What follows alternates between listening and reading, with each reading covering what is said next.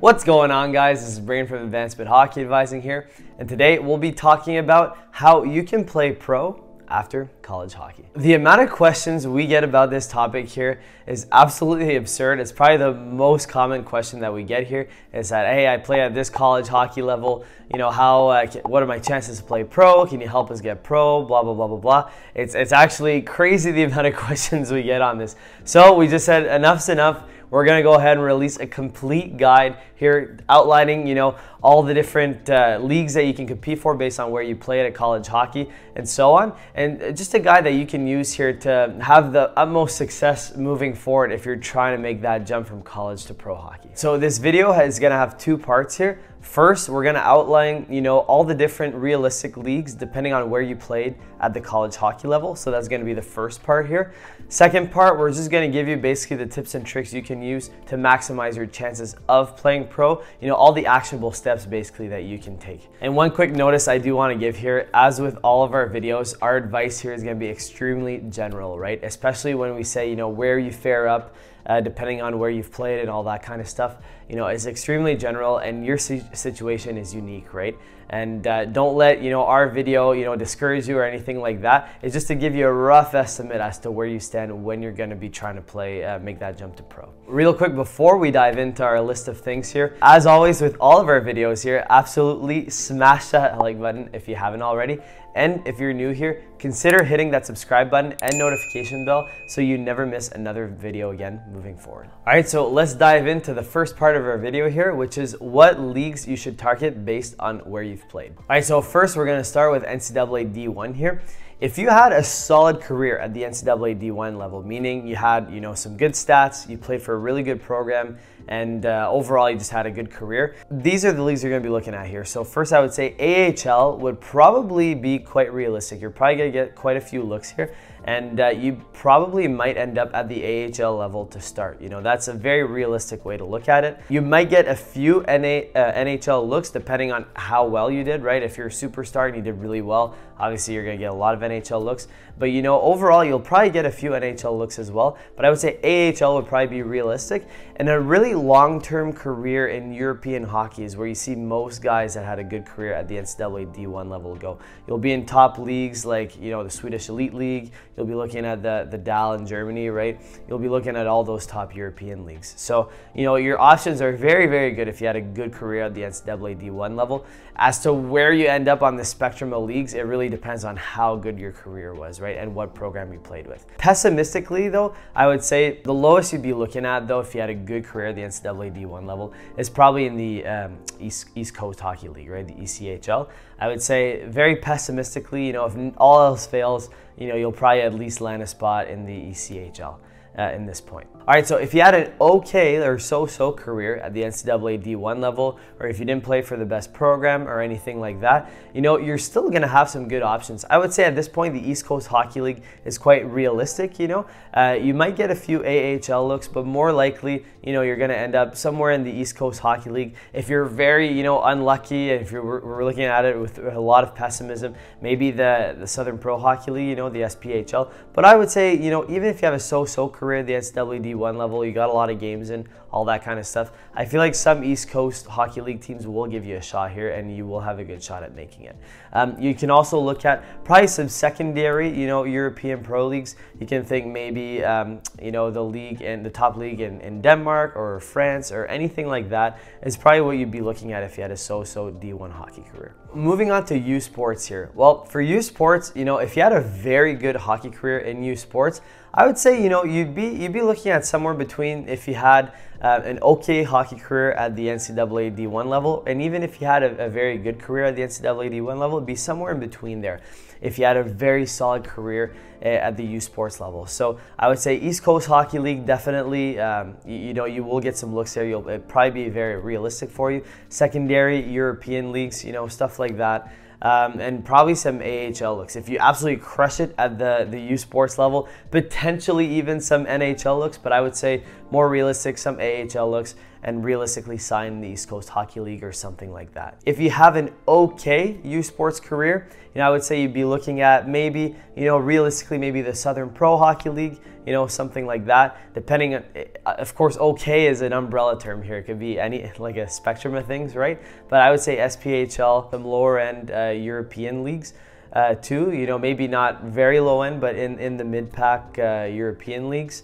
And you might get still an ECHL PTO, right? Like a professional tryout to go and try out for them and stuff like that. But if you only had an okay career at the USports level, I can't see an East Coast Hockey League team signing you right off the gate. You're gonna have to prove yourself and go to tryouts. But overall, that's what you'd be looking at for USports. Moving on, another tier down here to high-end NCAA D3. When I say high-end, I really mean the top programs, like maybe top 15 programs in the country, right? So programs like Oswego State, Plattsburgh, Norwich, St. Norbert's, all those kind of programs, those are what I mean when I say high-end NCAA D3. If you had a very, very solid NCAA D3 career, I would say at the high-end level, I would say, somewhere between, again, a solid career USports and an okay career USports, I would say you'd be getting the same kind of looks. You'll probably get a good SPHL signing somewhere, right? You might get an East Coast Hockey League PTO, and you'll probably be looking at some mid-end leagues in Europe, right? Like the France D1, which is the second league in France. You'd probably be looking at leagues like that. Overall, though, if you have a solid NCAA D3 career, again, your future is quite bright to go play pro hockey. It is, you still have a good shot at going playing pro. Now, if you have just an okay career in one of these high-end programs, you still have some options. I would say you'll probably get, maybe you'll get a SPHL PTO, right? A professional tryout. At this point, the Federal Hockey League is probably a bit more realistic. If you played in a high-end program, you did okay. I think you'll probably get signed somewhere in the Fed. And some lower to mid-end European leagues too might look at you, but it might be a little bit harder because they really look at stats heavily in the European leagues. So I would say it'd probably be a lower end European league if you're looking at that. Now the next tier here has a bunch of it in it. So we're gonna look at lower to mid-end NCAA D3 programs, NCAA D2 programs, and BCIHL, right? All of these collegiate divisions, we're all grouping them together because they're all very similar here. So if you had a solid career in any of these programs, right, I would say, looking at the Federal Hockey League to get signed right away would be probably realistic. For the SPHL, it's getting a PTO maybe, but again, you're in a lower end program or NCAA D2 or anything like that, it is a little bit trickier, right? You'll have to get a really good agent, or you'll have to get a coach that really likes your video or something like that to give you a PTO. It is possible, but it is a little bit harder, I have to say. So Fed is realistic, and again, lower end European league, like the Sweden D2, Sweden D3, France, D3 or something like that. Those are the ones that you'll probably be looking at here, just because you're in a lower end program. If you had an okay career, at this point, I would say, getting a Federal Hockey PTO, that's probably what you're going to be looking at, right? Because even though you might have NCAA D3 or D2 on your resume, if you didn't have a great career there, Federal Hockey League teams probably won't jump on you right away. They'll probably want you to prove yourself. So that's what you'd be looking at. Trying to go to Europe here, if you don't have great stats or if you didn't have a great career, it'd be a lot tougher, right? You'd probably be looking at starting to go into the pay-to-play realm to try and prove yourself and stuff. So I would say in this case, if you have an okay career at this level, try and get a Federal Hockey League PTO and try and make the team from there. So the next tier below this is if you're at a very high-end ACHA D1 program, meaning like top 10 ACHA D1 programs, and you have a great career. Okay, you need these two things to be eligible for what we're about to talk about here. At this point, you'll probably get a Federal Hockey League PTO, right? They're probably going to give you a tryout opportunity. ACHA doesn't help you on your resume, but you'll probably get the opportunity because you had a great career at the ACHA D1 level. You might get signed right off the gate. I've not seen this happen yet, but I think it is possible. If you have amazing stats, great video, the coach really likes you, it's a right fit, you might get signed right away, but more realistically, it's going to be a PTO. For Europe, though, you will probably be able to go at those lower end pro leagues again because your stats are so strong, and if your video is very good, some European teams in the lower end pro leagues will probably give you some contract offers. So that's one thing to look at there. All right, and moving on to our last tier here is if you played for any ACHA ACHA program that falls below, those top ACHA D1 programs, or if you just had an average career or okay career at a top ACHA D1 program, I would say this is where we fall. At this point, I'll be honest, it gets very difficult, right? You really have to work your way up, and you really have to ask yourself if it's worth it. What you'll get is probably semi-professional contracts, like senior A teams, all that kind of stuff. Senior A, where I'm currently playing right now, right? But it's basically, you're gonna get those kind of offers. If you wanna go to Europe, you're gonna have to go into the pay-to-play realm, right? You're gonna have to go on teams where they don't really pay you much or don't pay you anything at all, where you have to pay a lot of your expenses, and you're just gonna have to go there to try and work your way up and build your resume. You could go to Fed tryouts. They probably won't offer you a PTO at this point. You're gonna have to go to free agent camp, prove yourself, work your way up. It's totally doable. I actually know a few players that have done that have worked their way up, and now actually one's playing in the Southern Professional Hockey League, the SPHL, but he's one of the few success stories. It's a grind, and I have to be honest here that it's you really have to grind your way up and work your way up and actually be a good hockey player to be able to do that. So it is tough. It's not impossible. Don't want to discourage you guys, but I just want to be honest here. That is it for our kind of overall list as to where you stand, as to where you can go. Now we're going to move on to the second part of our video here, which is the steps that you can actually take to maximize your chances of playing pro hockey and sticking there. Number one, decide that you actually want to play pro hockey and understand why you're doing this, right? It's very, very important to do this step. Some players just blindly go into pro hockey, not really knowing what they're getting into. It's important that you understand what you're getting into and that you know that you actually want to do this, right? Because if you just go into pro hockey blindly and you don't really have any direction in life or anything like that, you have to understand that every year you play pro hockey, you're sacrificing your time and your life to not do something else, like kickstart your career, go back to school, all that kind of stuff, right? Not saying that one is better than the other. I think pro hockey can be a great experience, but you have to understand that you're actually spending your time going to play hockey versus doing other things, right? So you have to know that, yes, this is what I want to do, and you have to know what you're getting into. It's important to know that pro hockey isn't always as glamorous as it seems, especially if you're starting from the lower end leagues and working your way up, right?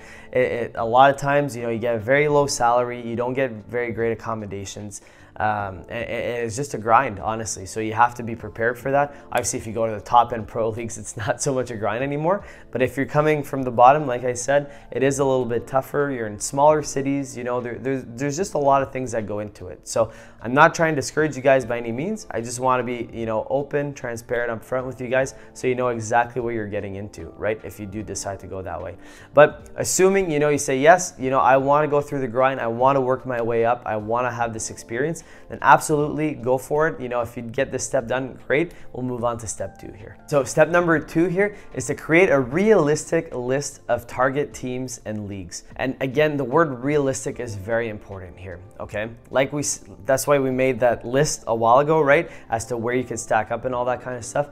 It's very important because you don't want to waste your time, messaging teams that are in the Swedish Elite League if you played, NCAA D3 hockey. It's just not going to happen, right? That's not realistic. So it's very important to create a realistic set of leagues and teams, right? So what I typically do, is you go on Elite Prospects and you can use our video as a guide first too if you want, but from there you can do more research, go on Elite Prospects, see, click on a team in a particular league, right?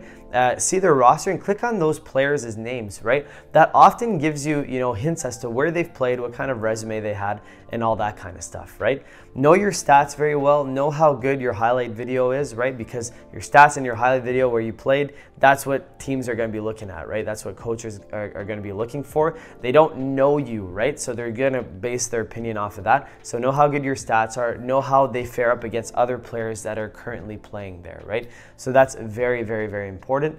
And also understand this too, that you are the import, right? If you're coming from North America and you want to go to Europe, just a side point here, you're the import, so you're expected to be one of the best players, okay? So you got to look at these players' names on Elite Prospects, right? Click on them, see where they played, look at the import specifically, see, where they played, see how you match up. That's a great way to know, okay, this is realistic, this is not realistic. From there, you kind of start making a list of leagues and teams that make sense, and you're going to be good to go. We're going to move on to step 3. All right, so now that you know what leagues you want to go to, step number 3 is getting a good agent, okay?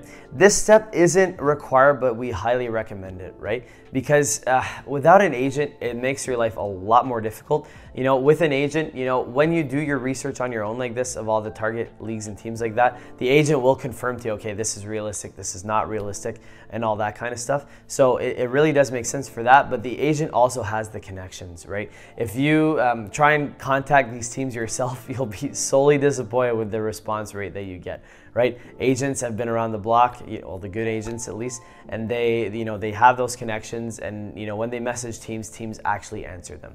So that's one thing there. But on that note though, you know, it's really important to get a good agent, right? And do your due diligence and your research when you're looking at different agents. You really want to make sure that they're good, that other people, you know, have said good things about them and all that kind of stuff. We actually made a video on good versus bad family advisors. You can click on the link here if you want to go see it. It's on family advisors, but honestly, it applies to agents too. It's almost the same thing, right? So if you want to see, you know, what separates a good agent from bad agent, you can check out that video. But overall, you know, just do your research. Make sure you have a good agent that can actually help you out. It'll really pay dividends moving forward. Also, just a shameless plug here. You know, we offer agent services for guys who want to go minor pro. You don't have to go with us by any means. You can find any other agent that can help you out. But you know, if you want to go with us and you're comfortable with us, you can do that too. Just thought I'd throw that out there so you guys know. All right, so step number 4 here. This is if you don't have an agent. So I guess it's like step 3B, but we'll just call it step number 4. If you don't have a good agent, market yourself, right? It's really important to know how to do this. The first thing I always tell players, you know, sign up, even if you have an agent, sign up for a Got My Team profile, okay? You go on that website, and basically, you know, all it asks is you put all your relevant info, you know, in there. And it's basically a platform where, you know, coaches are looking for a specific type of player. You know, they post an application, and for players that go on there, they can fill out an application and apply to different teams. It's kind of a nice platform. Quite a few coaches in the European world anyways use it. So if you're going to go to Europe, this is a great platform to use. I would say, yeah, put all your relevant info in there and apply to, you know, as many relevant teams on your target list as possible that are on there. So that's the first thing I would do. Second, you know, obviously not every team is on that platform. I would go ahead and, you know, just try and find the coaches on Facebook, or try and find their emails and stuff like that, and reach out to them, right? Keep it professional as always. Please keep it professional when you do it. And overall, you put all your relevant info, right? Like your name, you know, your birth year, your position, the team you played for, your elite prospects link, very important. Your highlight video link, very important. You know, make sure you include those in there. But we made videos in the past talking about that, so I'm not gonna go in depth. But just make sure that you include all the relevant info when you're reaching out to them. Between the Got My Team and between reaching out to all the coaches, hopefully by then you can get multiple offers and you can move on to the next step. Step number 5 here is, once you do have offers that are received, try and negotiate with them as much as possible, and then from there choose the best offer you can, choose to sign with the team, right? Don't skip that negotiation step if you have multiple offers. If you have one, obviously sign with the team, right, if you want to go there. But if you have multiple offers, negotiate your salary, you know, negotiate a couple different perks you get, so maybe free housing. Try and see who can give you the best offer and what's going to be the best experience for you, and from there narrow down your choice and choose from there. We made a whole video on how to choose which hockey program to sign with. You can click on it up here on the link if you want to check it out. But honestly, yeah, don't skip the negotiation step. Some players, as soon as they get an offer, they sign right away. I typically say, hold on, just wait a little bit, you know, see if other teams, you know, offer you something, and from there you can kind of negotiate and get the best deal that you can get, so it's a win-win for everyone. All right, and now moving on to our last step here, step number 6, is just a few little quick tips and tricks that we put together here once you're actually signed and once you're on the team. First thing on our list here is just to find something else to do outside of hockey. In pro hockey, much like in junior hockey, you know, you have a lot of free time, and it's easy to fall into the junior hockey trap of becoming a senior citizen, right? So find something else to do, whether that's work, you know, helping, you know, in clinics. A lot of teams need that, you know, help with youth hockey and all that. You know, going back to school online or something like that. Finding something to do, because it's really important, because if you have too much downtime, it's never a good thing. You want to have that structure in your day. So that's the first quick thing that we want to mention to you. Second thing is to really familiarize yourself with the country and the culture that you're going to. It's really different over there in Europe, right? Especially some countries, it's a very different culture. So watch some YouTube videos on it, do some research on it on the web and all that stuff, just to make sure that you know what you're getting into when you're going there, because trust me, there is quite a bit of a culture shock. A couple advisors on our team, they've been to Europe. They witnessed the culture shock pretty hard for a few places that they went. So make sure you do your research before you get there. You'll thank me later if you do. And last quick thing, this should go with, I shouldn't even have to say this, but I will, because sometimes it gets overlooked. Always conduct yourself in a professional manner on and off the ice, right? You're a pro at this point.